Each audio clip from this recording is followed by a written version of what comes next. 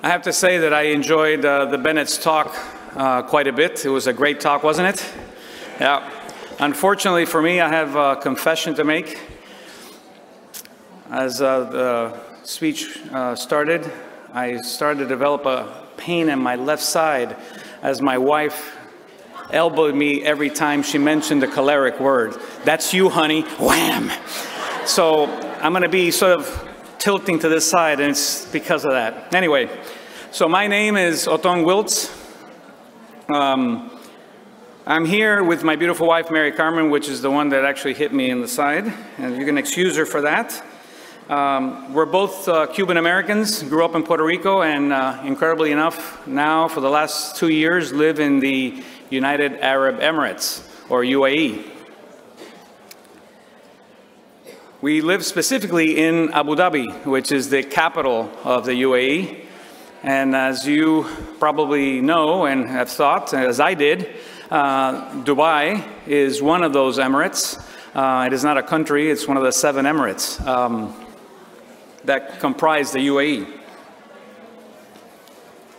Now, this past year was a very eventful year for the UAE and for us. We had pretty much sort of a groundbreaking, historic set of events. The first one was monumental. And as you recall, in February of this year, the Holy Father, Pope Francis, visited the UAE. And for the first time in Catholic history, the Holy Father, a Pope, said an outdoor mass, a public mass in the Arabian Peninsula. And that was it was just an incredible event. There were about 150,000 of us packed into a stadium when the Holy Father was brought in, with people from all parts of the world there to receive him. The second very, very monumental historic event took place when a set of folks from Beirut, from the IFFD from Beirut, specifically Zeina Barakat. She's here. She was here visiting. Zeina.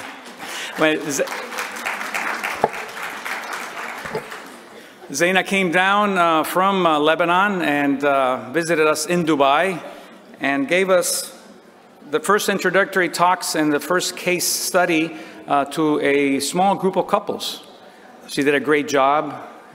She's a superstar, as you all know, and we got very excited. We're a very small group of people there, actually exactly 3 couples, and with the help initially and the guidance of Leticia Rodriguez, who you all know very well, we're planning and working very hard to start the first family enrichment course in Dubai and Abu Dhabi.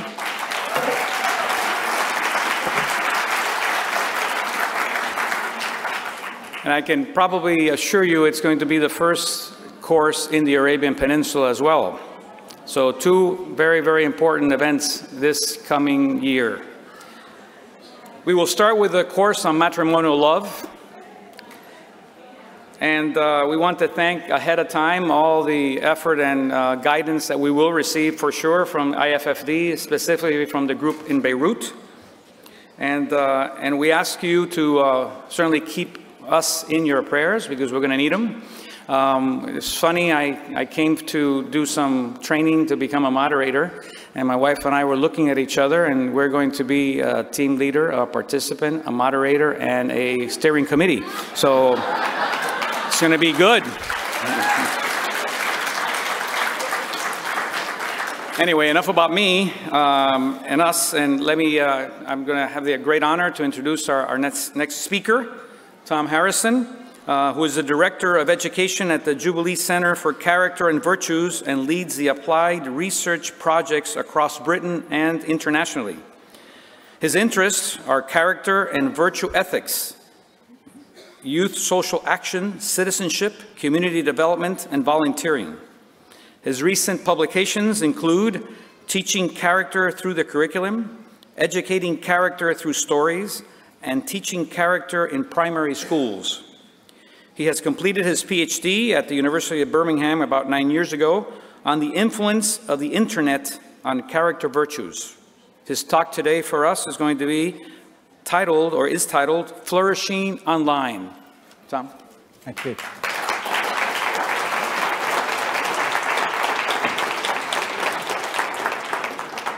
Thank you very much for that generous introduction. And I want to say a really big thank you, firstly, to the organisers here, IFFD, for inviting me to come and speak to you today. It really is a pleasure, in particular to Letitia and to Ignatius and to Ian and all the other people who have made it possible for me to come and talk to such a wonderful, and I have to say, significant, large audience. Not that I can see many of you out there, but I believe there is a lot of people behind these lights. I did speak in Colombia on a very similar topic to this recently, and I was actually invited to speak at this conference a year ago. And then I didn't actually hear much until I'd spoken in Colombia. And then about 10 minutes later, I got an email popping into my email from Letitia saying, just to confirm the details of when you're going to be speaking at the conference. It turned out that Ignatius had been sent out as a spy to Colombia to see if I was any good to come and speak to you as an audience. I must have passed that test, and I do hope that I'm able to deliver again for you today. But what I'm going to be speaking about is these. Anyone seen one of these before, a mobile phone? Believe it or not, they're quite good, actually. I recommend it. No, I'm going to be speaking about mobile phones, and what I really want to be talking about is, and trying to convince you today, is that these are actually just pieces of technology. That what actually really matters is the humans, our heart, our values, our virtues, who we are behind the technology is what actually really matters. Quite often we get obsessed as parents about people in our family, about their obsession with phones and with screen time and the issues, whether it be sexting or pornography or whatever else, associated with bullying with mobile phones. But I want to talk about it's us, it's the humans, it's our heart behind these today. But they are actually, obviously, incredibly important and powerful pieces of technology. I've just noticed my wife sent me a text, actually. I better turn this off. She's probably saying, where are you? But have you got the bread? She said. Okay. Later I'm going to write. No, these are obviously incredibly powerful pieces of technology. But it's actually one of these pieces of technology that I recently gave to my daughter, who is 11 years old. Now, some of you, and I know a lot of you will be parents, families within the audience here today, will be thinking about, you know, whether your children should have mobile phones, whether they should be allowed to access these incredible pieces of technology. And it was a really big decision when I gave my 11-year-old daughter, Isla, her first mobile phone. In fact, when I did this talk in Colombia, someone came up afterwards and they came straight up to me and said, I can't believe you gave your phone to an 11-year-old daughter. I'm never going to let my children have a piece of technology. I'm never going to let them have a smartphone. And I was like, that's fine. That's up to you. It's a parent's decision. At the end of the day, you know what is right and best for your children. But then she did spend the next 5 minutes saying, are you on Twitter? Are you on Facebook? I can't find you on Instagram. Have you got... And she was very upset with me for not having any social media accounts anywhere at all, which she could actually connect with me on. But if you do want to tweet, there's the Jubilee Centre, which is the organisation I work for, which I'm going to tell you a bit about now. You can use that Twitter handle if you want to connect. But as parents, we do have to make wise decisions about when we think it's right for our children to access the technology. I'm not sure if that's working. I'll try that. Okay. We have to make decisions about whether it's right for our children to access technology. And I'm going to be speaking today as a parent of 2 children, but also as an academic. I work for the Jubilee Centre for Character and Virtues. This is a big research centre, probably the biggest in the world, based at the University of Birmingham in the UK. And we look at the place of character, the place of virtues and values in society, whether that be in schools, whether that be in families, whether that be in the voluntary sector, whether that be with some of our politicians. We've had a spot of problem around here, you may have noticed, in our country. quite a lot of work on character and virtue to do with what's going on over the road down there. But we work with lots of different areas to look at what is the importance of character and virtue. And as Aristotle said here, who's often seen as the founding father of character, he was one of the first people to talk about character as being the basis for human flourishing. He says our examination is not to know what to do, but actually to be good. And as a parent, that's my role. I spend my life reading books as an academic, but what I really want to know is what is the practice? What should I do to help my children be successful, but also to flourish online? What is my role in that? And that's what I'm hoping to talk about today. A bit of the theory, but hopefully gets the practice about what we might actually be doing.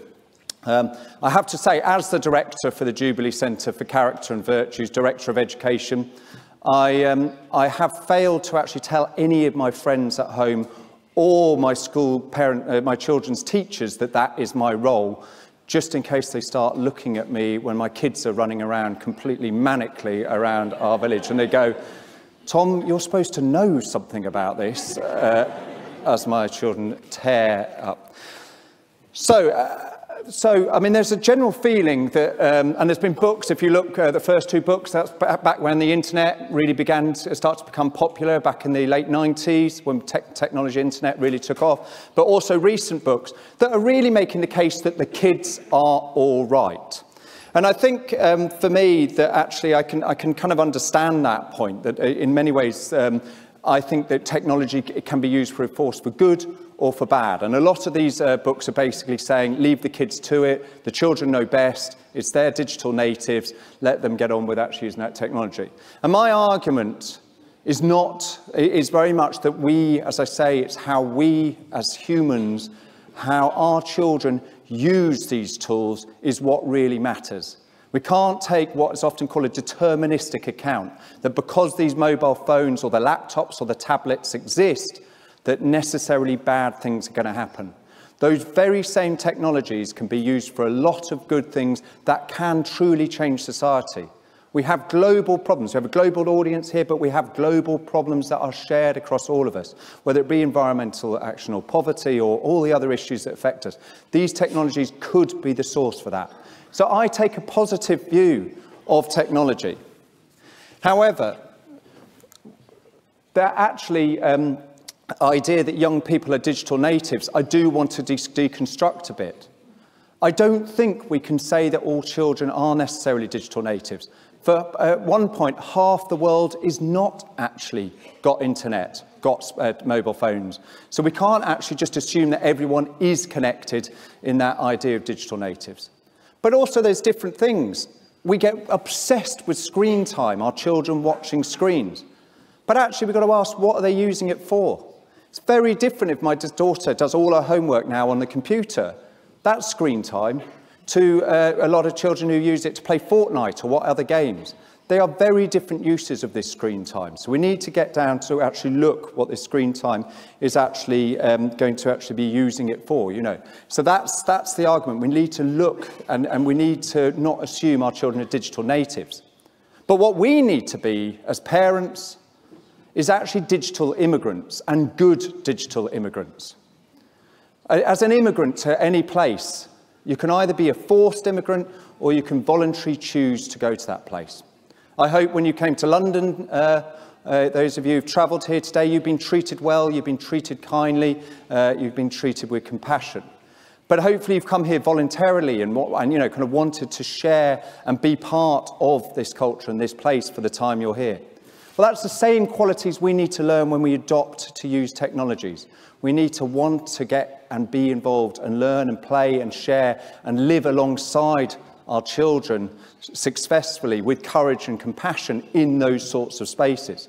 So it's actually what do we do as digital immigrants, I think, is more important than trying to think of all our children as necessarily digital natives. So my question is, are the kids actually really all right? So although I have a positive take on the internet, I think there's lots of research and evidence out there that suggests that the technology in some ways is neutral.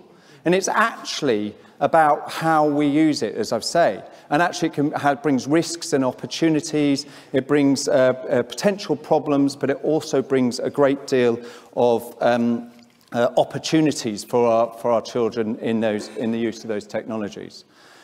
So, the question is, do we really want to risk it?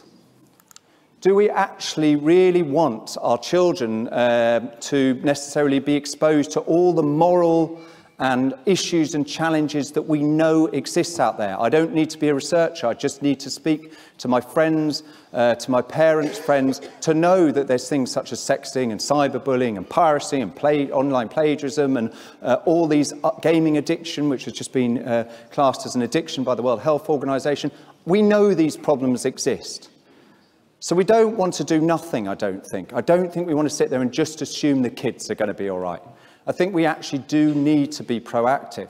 My friend the other day, he must have found out my role, and he did phone me up and he said, my son Noah, has just committed a horrible thing on WhatsApp. And I know Noah really well. He's not the sort of boy who would write nasty things on WhatsApp, but by being begged by his friends in the new school that he's gone to, he sent a message across all of his class on WhatsApp. And his dad was horrified. He said, this isn't my son, but something about this technology has allowed or made my son send something which he truly regrets, and probably be one of the best lessons he could possibly get in that technology. But things happen. So I don't think that we can sit idly by and just assume the kids are going to be all right. We actually do need to do something about it. But the big question is, what can we do about it? What can we actually do about it? And as an academic, as someone who works in a university, someone who did a PhD on this topic, I'd like to think that we can turn to the research to help us. But actually, the research is not very helpful. It suffers from a lot of problems. It's often deterministic, as I say. It's often suggesting because X exists, Y will happen. Two very clever researchers at the University of Oxford just did a massive study, taking loads of data, trying to link screen time to well-being issues, mental health, these sorts of issues. And what they found is whatever way they ran the data, they could get different answers. So they could get a headline that was saying that social media is really bad for mental health. And they could also get a headline that says that social media is really good for mental health, depending how they ran the data in different ways. It's hugely problematic, the actual research. We haven't got longitudinal studies. We don't know how this technology is going to affect us in 20, 30, 50 years' time. It's like smoking. We didn't know what was going to happen from smoking over the long time. We now know. We're at that stage with technology right now. We're not quite sure what it's going to affect us. A lot of the research is out of date quickly, because you may research one app or one feature, and suddenly all the children are using a different app or feature. Facebook rates are actually going down because children are using other technology. Often what we find is a lot of the research is contradictory, as I say, showing two sides of different pictures. So I think what we need to be, and it's not surprising that a lot of this research is actually underutilised in practice, that we as parents or teachers amongst us in the audience just don't really know what to do in these situations. We're just not quite sure. We feel quite often, I feel this as a parent, quite often I'm making it up as I go along. I'm trying to bring my daughter up and my son up the best I possibly can in this new cyber world and this internet age. But I haven't got any hard places to turn to in terms of what I should do. So what I've done and what I've gone back to, and I've got a book coming out about this called Thrive in the next year, actually, by the time I've written it. It will be the next year, I promised a lot of people it will be. It's coming out with a publisher. The person who published Carol Dweck's Mindsets books is publishing my book on Thrive in the next year. And what I've done is I've gone back to the theory. Aristotle, when he was thinking about what requires for us to flourish, to really thrive in the world, had to go to theory. He believed in research. He believed in what he called naturalism, that anything that you had research, you had to find out. Does it actually stand true when you actually get there? But we need to start with a framework. We need to start with some ideas about what we should do in this situation. And so I've gone back to theory to think about what ways that we can actually start to formulate an educational approach, an educational framework to helping our children, whether we be parents or teachers. And I just want to do a kind of a test of that big, I'm going to do a big experiment now. Aristotle has been very pleased. I'm going to do a big experiment now with all of you. And what I'm going to give you some options in a minute, and I'm going to ask you to stand up, and you're only allowed to stand up for one. So no cheating, I'm watching all of you. You're only allowed to stand up for one. And I want to say, if you were absolutely pushed, who do you think ultimately is responsible for ensuring that people act morally, act with compassion and honesty and kindness and generosity and integrity and these things online? Whose responsibility really do we think this is?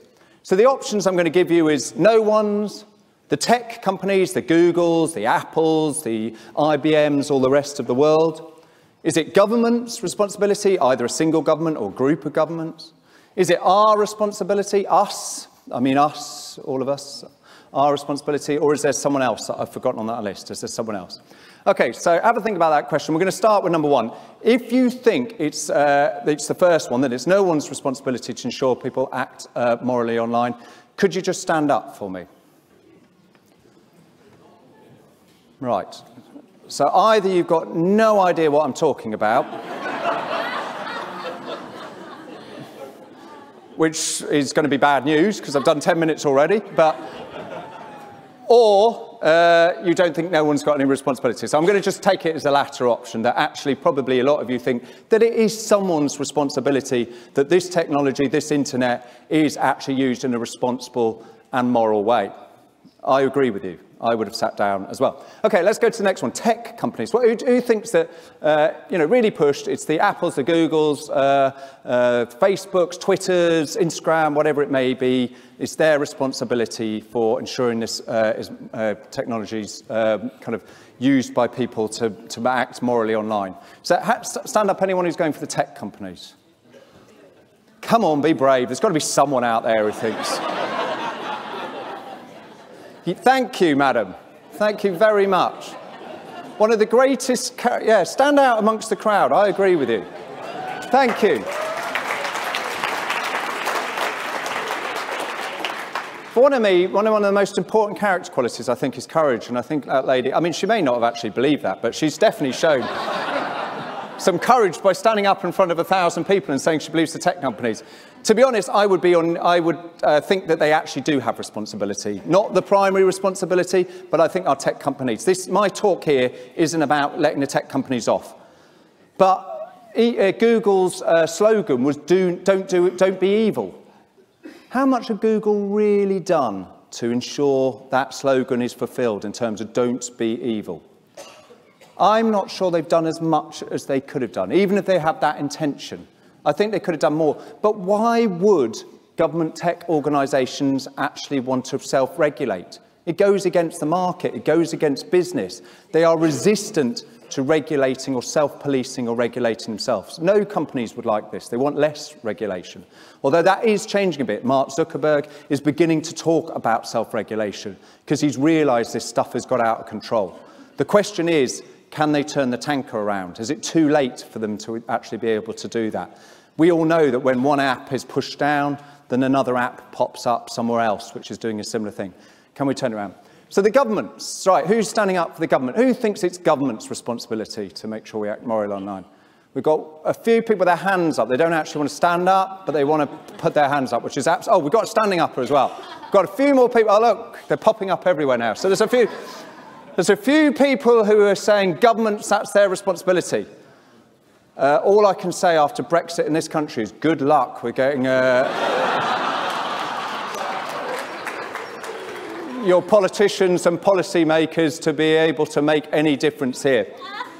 As it happens, Nikki Morgan, who I know quite well, who's she's head of what was called a Department of Culture, Media and Sport here, DCMS. She actually wrote a big book on character education called Taught Not Caught. I'm quoted in about the first page, which is amazing, but then she quotes me wrong, which isn't so good. But she's one of our main politicians here.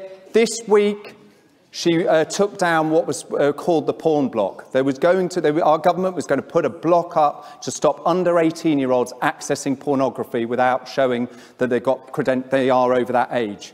They tried it. They could not make it work. She had to drop that policy. They had to just abandon it. That happened on Wednesday this week.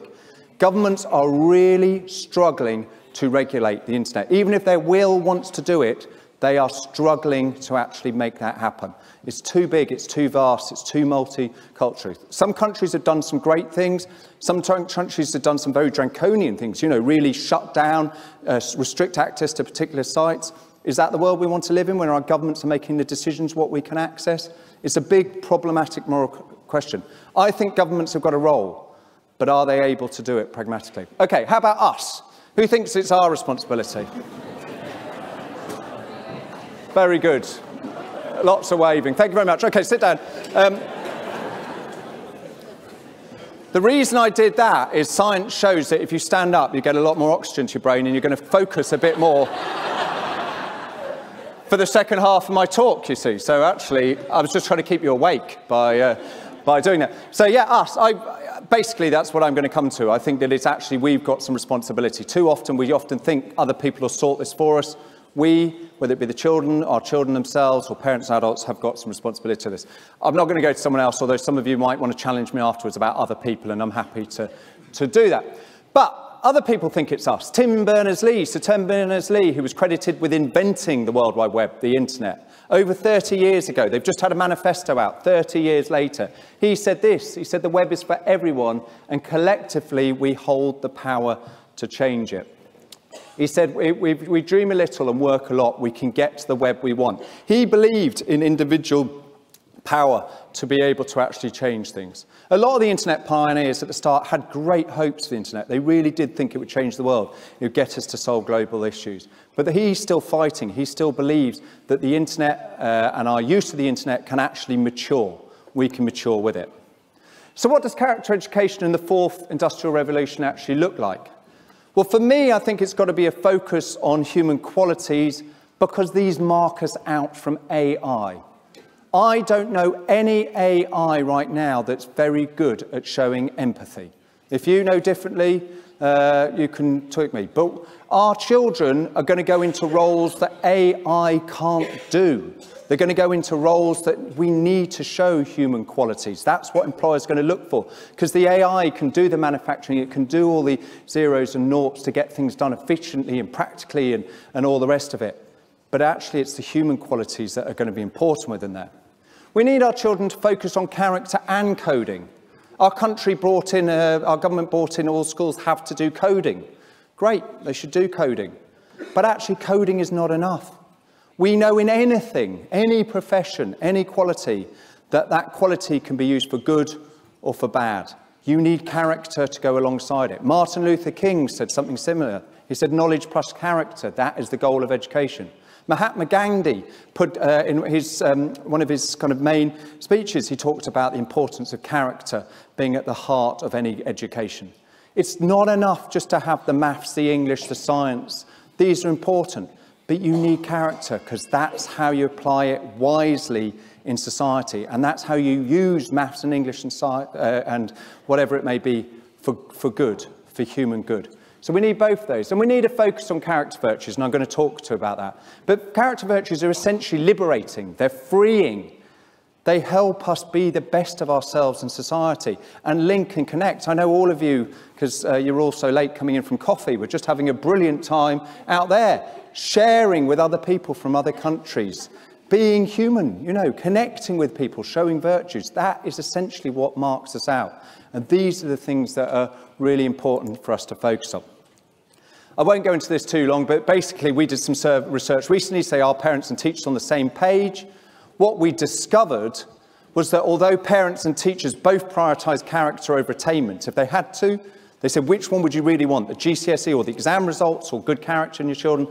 Both parents and teachers both said character, if they had to, which is good. But then we asked them what they thought the other one thought, and actually teachers thought that the parents were prioritising attainment, and the parents thought that the teachers were prioritising attainment.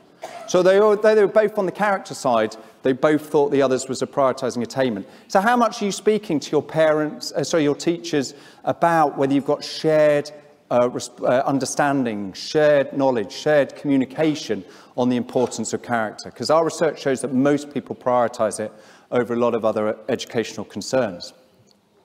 So going back to theory, I want to give you very briefly my theoretical foundation approach, and then I'm going to get into practice. What does that actually look like in practice? So I think we can take inspiration from the ancient Greeks in two ways. And people think I'm mad. I had an article about this fairly recently in one of the newspapers, and I was saying we can learn how to use our smartphone from the ancient Greek wisdom. And they had a big picture of Aristotle holding a mobile phone in there. It was quite an interesting picture. But there's two things. One is cyber. The word cyber is often seen for bad. It's like cyber bullying or cyber warfare. I want to reclaim that word cyber. Cyber in ancient Greek actually means kubernetes, which is to steer or to be a helmsman. I think that's a helpful thing for us to think about as parents. How am I, as a parent, helping my children to navigate or to steer her or his, my son's, way through the really difficult terrain that is the internet, that is their use of having a mobile phone? What am I doing to help them navigate and steer? In some ways, what sort of moral compass am I giving them to help them to allow to steer? This isn't me steering them through it. This isn't me telling them how to go or how to move. It's what am I doing so they can be in charge? They are the helmsman. They are actually steering and taking charge. So that's the first concept. And the second one is, and this is your moral philosophy or moral theory lecture in 2 minutes. I'm giving you a moral lecture in 2 minutes. You don't get a certificate at the end of it. But there's three main moral theories: virtue, ethics, deontology, and utilitarian. These are the three main reasons when asked the question, why do you do the right thing, or what is the right thing to do? People normally answer in these three ways. Deontological Kantian theory, this is largely, I agree, Western theory, but it holds in a lot of the part of the world. Deontological theory is we do the right things because there's rules out there. Now, of course, we need rules. The motorways would not be very good if we didn't have some rules, as you can imagine. But I don't think rules are enough in the mobile or in the internet age. I know children who are getting burner phones. That's what criminals used to have, burner phones that their parents don't know about, so that they can bypass their parents' detection of what's actually going on. Or kids who are clever enough to change the time on their phone, so that when it's supposed to have a restriction on it, they're still actually able to use it through the night because they've changed the time clock on it. Our kids are pretty clever. They get round the rules. That's why the porn block wasn't going to work here, because they realised kids were very quickly in this country going to get round all of those blocks. So rules don't really work very well online. So that's not going to help us that much, but it will help a bit.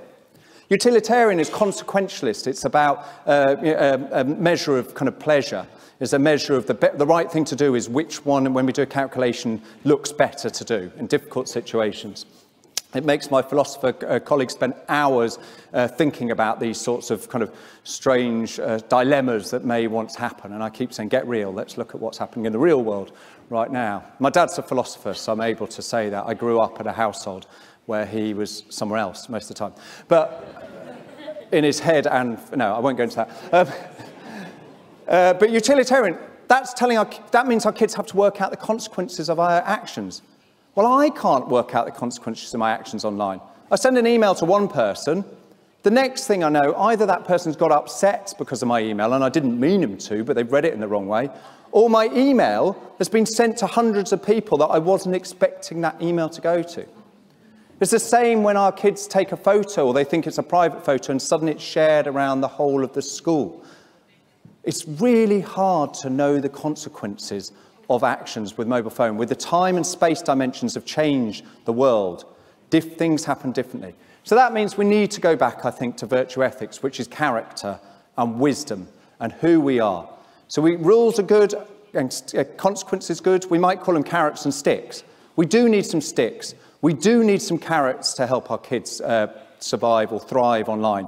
But we need to educate their character. They need to be making these decisions themselves, self-policing through them.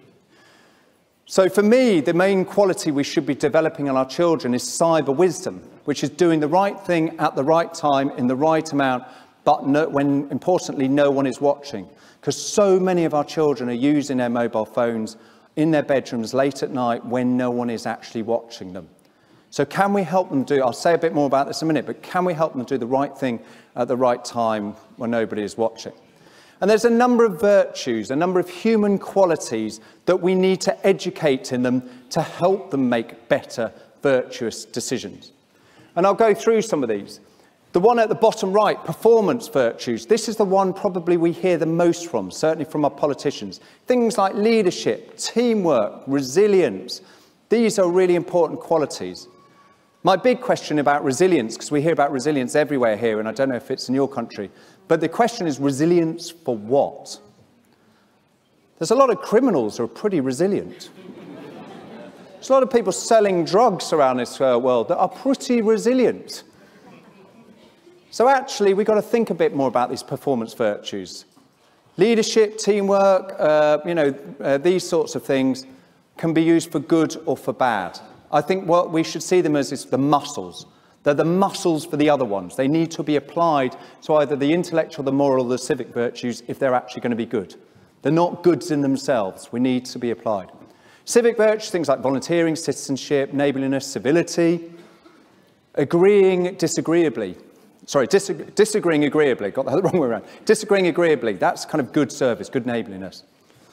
Moral virtues, I've said a lot of them already. Compassion, honesty, courage, kindness, integrity. Really, really obviously important human qualities that bind us. A lot of people criticise character education, saying it's divisive or it's indoctrinating or it's about one, a religious view necessarily. I would say most of these qualities I've said, most people around the world seem to think are a good thing. They can unite us, they can bring us together, the moral qualities. And the intellectual virtues, because character is not non-cognitive. It's not a soft skill. It's about thinking about the right thing to do. We have to reason. We have to think. It's about showing intellectual qualities to make judgments in our life. And that's why the middle one's so important. Practical wisdom, or phronesis in the Greek term, is the applied use of those virtues. Because quite often, actually, two virtues that we both think are good, us or our children, have to make a decision between. And I'm going to give you a frivolous or a joke example and then a more serious one of this. But when my wife comes downstairs when we're going out for dinner, she says, "How do I look?" And I have to think, am I going to give her the honest answer? Or am I going to give her the compassionate answer? Compassion's a good thing. Honest is a good thing. Which one do I choose? Don't worry, I always choose compassionate one. The problem is, I don't always choose it for the right reasons. Because if I give the honest answer, our dinner is not going to be very good. And also, we're going to be even later than we're probably running already at that time. So true character is actually doing the right thing for the right reasons. It's not just giving the right answer. That's true character. But also, I'll give you another example, which our children do face. My daughter faced this recently. On WhatsApp, there was some kind of anonymous kind of bullying going on in one of the WhatsApp groups. And she knew who it was. And she had to choose between loyalty, which she's been told is a good thing, and honesty, which she's been told is a good thing. Is she loyal to her friend and not say anything, or is she honest to me when I ask her who has been doing these things? That is real life. In any situation in your jobs, you will think of practical, ethical dilemmas which actually call on practical wisdom, us to do the right thing.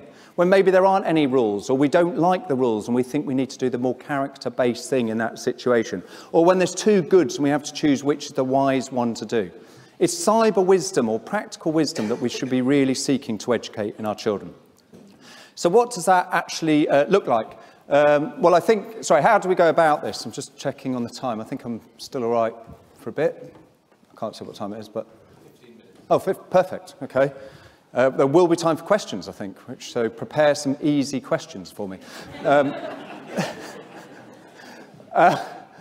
So character is, I think character is taught, caught and sought, and I'm going to go through them. So you say, how do you develop this cyber wisdom? Tom, what should I be doing as a parent to develop cyber wisdom or to develop character in my children? And I think there's three things we need to attend to. First is character caught. Who I am as a parent, my character qualities have the biggest say on how my children are going to turn out, certainly in the early years.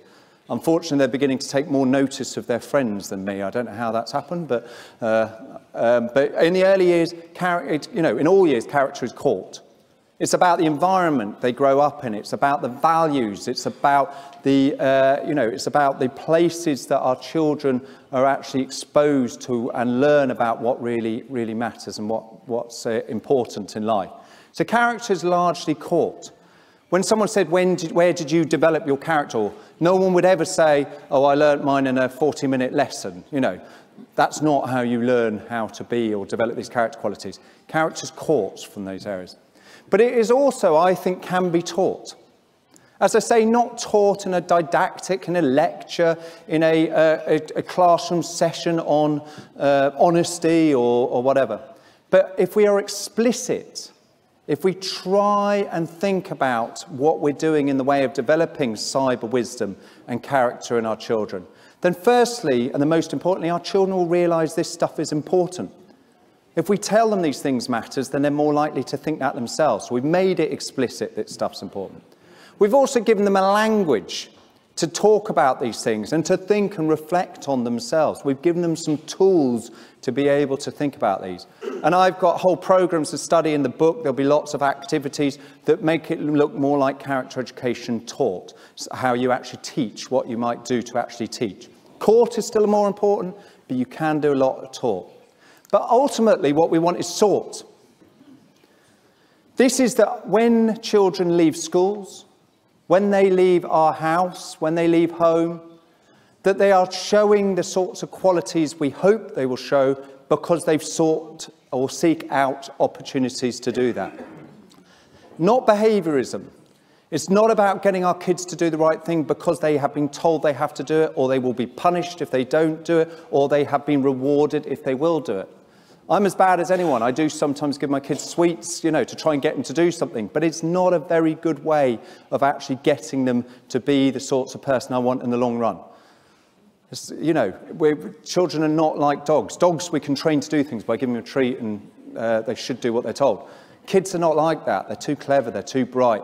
We need them to seek out these things because they want to show these qualities in their own way. So ultimately, we need activities that get at character sought to help them do that in their own way. So I've got two models which would fill the taught and sought stuff, and I'll briefly go through these and then I'll stop for questions. So the first model, I've got something called the REACT model. This is the model for what we should be as educators, as parents, as teachers. What should we be? And I think there's the reason I'm called REACT is because it's a non-deterministic account. It's the technology exists. What we're helping our children do is how to react to that technology. Not reject it, how they should react to having that technology. It's not based on a duality that the technology is good or bad. It could be both. But it actually prioritizes their human agency. It prioritizes who they are. They're in control of their technology. They are empowered to actually think about that way. And actually, I think that one of the most important part of the REACT model is reacting, but with a pause. Most stuff goes wrong online because of the instantaneous nature of it. Because our kids don't stop to think what they do before they push the send button, or they share something, or they pass something on. If we can only get our children to pause, to think, to stop for a second, to allow their character to really think through what is the right thing to do in a decision, then we'll be a lot better. So that's why the REACT model is so important. And it's made up of these things. It is about being a rule maker. That's the R of the REACT model. We do need some ground rules. I've got ground rules for my daughter. She doesn't have the mobile phone in her bedroom at night time. I've restricted some of the apps that she can go into. I have a rule that she has to share some communication with me. So we're doing this in partnership. We're doing this together. Of course, we need some rules, but they are the ground rules. They're the rules that you build the character on top of. They're the platform. They're the foundation. We build everything on top of that. Then we need to think about what we're doing as an exemplar. As I say, character court's the most important thing. What are we doing to help our children be the sorts of people we'd like them to be? My kids are the first to tell me off when I've told them something and then I'm doing it. Like saying, get off your mobile phone and talk at family meal, and then I'm on my mobile phone at the meal. They will tell me off quite quickly for that. I am modelling, I am exemplifying things all the time. I have to be constantly switched on to think about what I'm actually showing. So it's how we exemplify. Then we need to be an advisor. An advisor is a coach, it's a mentor, it's a supporter. It's someone you can have a conversation with your children and help them through the dilemmas and the challenges and everything that they actually see. It's not about teaching them how to be, it's advising them, it's helping them, it's acting as someone who can really help them in those situations. But ultimately, we need to be a character champion. As for many slides before, I've shown why the character qualities is what we really need to focus on. It's the performance and the intellectual and the moral and the civic virtues that actually are ultimately going to mean that they can use these technologies for good. And I think if you get all of those, you'll get Thrive. And then the Thrive model is what our children need to be. These are the qualities I think we need to educate in our children if they are to be successful. And thoughtful is two ways. We need them to be thoughtful because actually most of the moral dilemmas online are linked with compassion. A lot of the cyberbullying and all these other issues are linked to, are we being kind and compassionate to other people? So we need to be thoughtful as to be compassionate, but also that's looking at other people.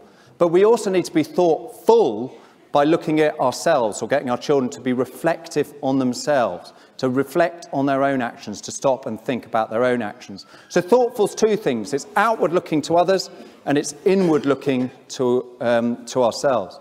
We need to be human. We need to remind our kids that they're in control of the technology. You probably do exactly what I do with Google Maps all the time. You know, I've forgotten how to roll down the window or ask people where to go. I just put it in the Google map and then follow it around. I've missed about 5 opportunities to speak to people in a local area or a new area that I've actually gone and connect in that sort of human way because I've relied on the technology to actually get us around. We need to be reasonable able, that's all the stuff about practical wisdom. Are they able to reason through what is the best thing to do in any situation? When something pops into their social media, are they able to reason through what is the best thing they should do? What's the right thing they should do? Can they act with integrity? Integrity is more than honesty. Honesty is a big thing, but integrity is what you were seen as over the duration of your life. It's all the little moments. It's having an identity and then living up to that identity through all their life. If our kids have an identity of who they'd like to be, then they can match their actions against that. They can see that journey. Are they staying on that? Are they being virtuous? That's all the other qualities, the character qualities I've talked about. But ultimately, we want them to be an exemplar themselves, because that's how you get a virtuous circle. That's how you get a circle that means that they will be teaching their children, your grandchildren, believe it or not, how to use these technologies themselves. It's that virtuous example. We want them to be an exemplar to their friends, to their peers, and obviously ultimately onto their children as well. So I think as parents, people living in families, supporting other people, this is a summary of what we need to do. We need to see the risks and the opportunities. We should see the technology as being used for good or not so good things. It's about how they use it. We need to be not overly deterministic. We need to think about the human behind the technology, the heart behind the stone-cold technology that our children are using.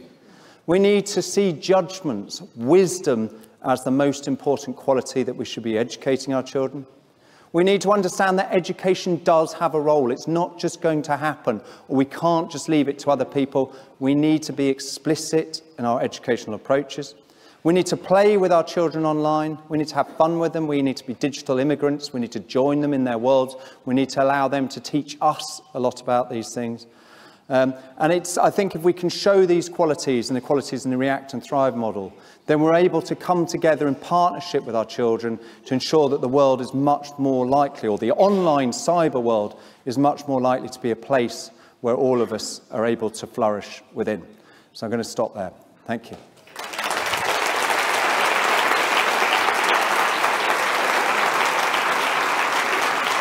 Have I got 5 minutes here? Yeah, so we've got time for about 5 minutes of questions. Okay.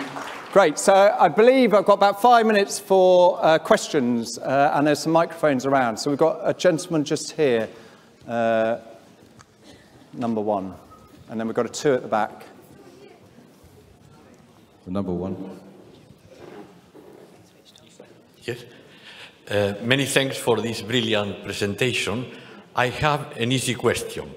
Good. What does it mean to be human? So, okay. I said we've got 5 minutes. Obviously, there's a very complex answer to that. What I'm mainly talking about here is sometimes we get so distracted by the technology, we forget that it's actually us that are using that technology. It's us, even down to the basics, it's us who's choosing to turn the technology on or off. It's us who's choosing how we actually write.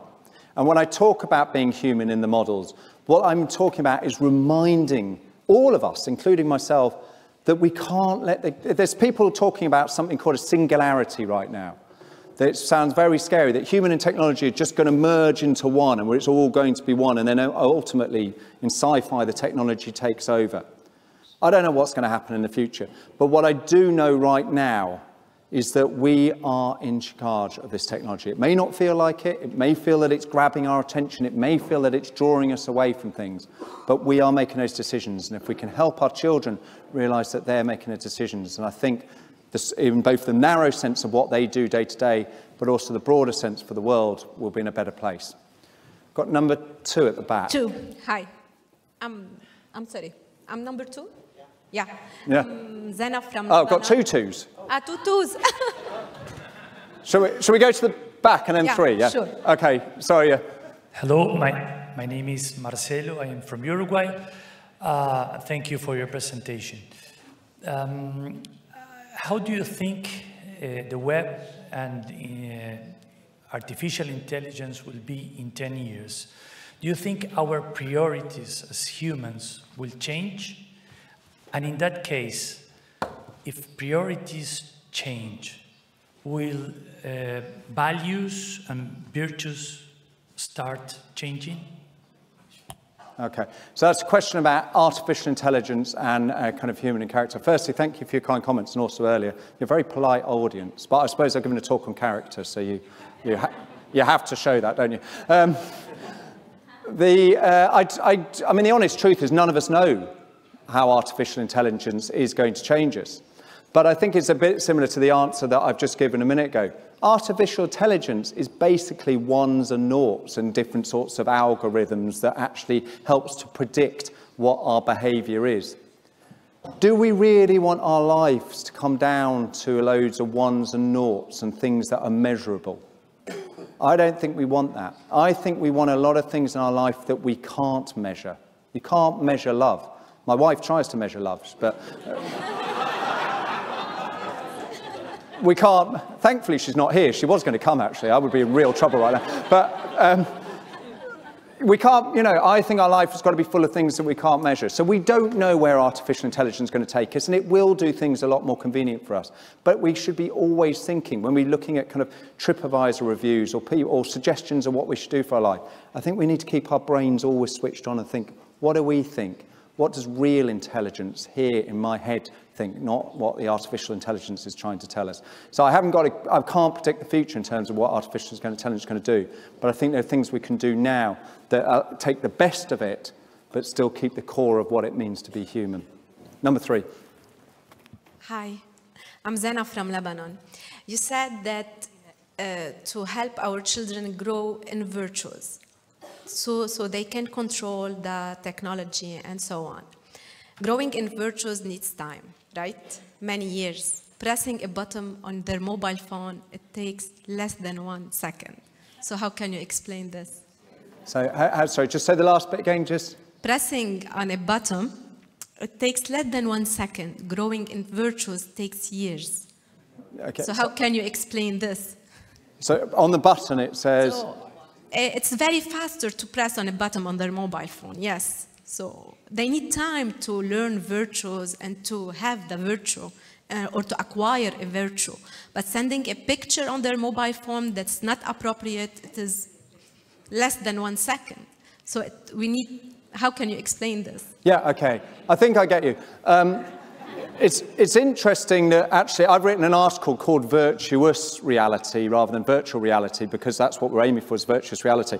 And in a virtuous world, a lot of our children don't imagine, they think it's not the real world. In fact, it used to be IRL, in real life, is one of the, FOMO or whatever else, LOL, you know, one of the acronyms that was used. Because our children, my research has shown us, our children forget that they're not actually living in the real world. They think what happens online doesn't really matter, and then it happens really instantaneous as well, and then they discover the consequences afterwards. I come back to the thing about the pause. And firstly, we've got to allow our kids to get this wrong. My friend I talked about, his friend Noah, got it wrong.